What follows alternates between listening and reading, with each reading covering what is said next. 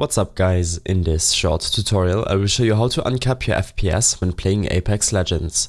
This should be quite an easy tutorial, but if you still have any questions then leave a comment and let me know. So first of all, close the game and open up your Origin launcher. Here, navigate to your game library, right click Apex Legends and go to Properties. On the Advanced Launch Options tab, use the command FPS max 0. You can copy it from the description below. This will make sure that your frame rate will be uncapped for playing the game, but this might also induce stuttering depending on your system.